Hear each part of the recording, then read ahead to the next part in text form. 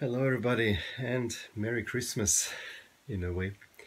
Um, I don't have any content today that I really want to share for now. The jerseys that I got for Christmas I will cover in a separate video probably tomorrow, but I thought it might be time to look at my collection again. And of the club jerseys there's really only Milan and LASK jerseys left. And I had enough of Milan at the moment. I need to start winning again before I go to my final few Milan jerseys, one of which is hanging actually here. That one, I think it's the newest one that I have. But LASK jerseys, I have a few more that I want to run through, and today we're going to go through a special one. As you may know or not know, LASK has a similar jersey as Juventus with black and white stripes. I have one here. Also one that I haven't covered here, so these are the stripes. But when I actually started being a fan of LASK, meaning going to the stadium, they actually played in white jerseys, and then they switched in '95. I want to say they finally got striped jerseys, and everyone loved the striped jerseys.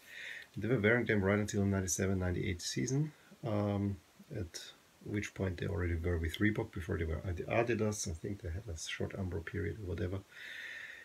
And then Reebok put out for the 98-99 season, they put out a new shirt. And at that point, LASK was the only Reebok team in Austria. And in addition, LASK was a true challenger. We got the coach Otto Baric, who had so much success with Salzburg, putting them to the UEFA Cup final, winning 2 championships with them. We had a great team at that point with all the Norwegian stars, Gea Frigord, Vidar Riseth, Rune Tongen was in there. Then we had Jerzy Brzemczek, current Polish national team coach. It's so weird if I see him in the Nations League. We also had Peter Stöger, who is now coach. He was coach at Dortmund earlier this year. I had a long stint with Köln, and yeah, it was a team that everyone thought could challenge Sturm Graz for the championship. And maybe because of that reason, Reebok wanted to not only show off the template but get a special shirt. And what they got is maybe the least LASK shirt that I have as a proper home shirt. It is this one. White with red accents.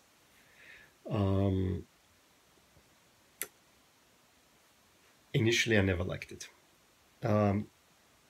It looks okay, but it wasn't. I never liked it as a LASK jersey.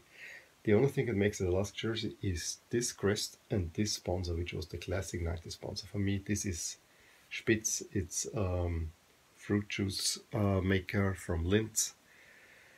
That's the classic sponsor. It was always worn with white pants, which I don't like. This only I can remember once at Steyr it was worn with black pants, and this was the look that I liked better. This paired with black pants, great look.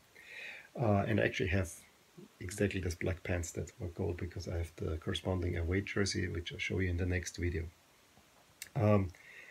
The style is actually not that bad. I mean, the jersey, if you ignore the fact that it should be black and white stripes, I think it's a really nice jersey. White with the red, a little bit black in there. The black is a little bit too little to my liking. Really nicely. Also, there should be the Bundesliga logo, Austrian Bundesliga logo, so that's why this is empty, but it all makes a lot of sense. I also like this shoulder band, really nicely done with the Reebok logos. I mean, it's some corporate branding, but I actually don't mind it. Especially the red is really popping. And I said it before, since the colors of Upper Austria are red and white, also the colors of Linz are red and white. In that sense, it makes sense. And this was kind of the time when LASK just bought out the local rival without ever getting rid of them, because the fans went to form another team and they got back. But that's a story for another day. I should make a whole LASK story videos to get the story of this team known to the world outside of Austria. It is one of the craziest stories, I think, of almost any soccer team. Yeah, and the other interesting thing is all this patterning in here, these L's, but this is not for LASK, this is really just, it looks a little bit like Tetris, if you recall what Tetris is. The Reebok logo is raised on both, this is actually printed on. And as I said, I really disliked this jersey for a long time, but I remember, I guess I should give you a little history update. We only wore this for the first half of the 98-99 season. We never wore this in 99.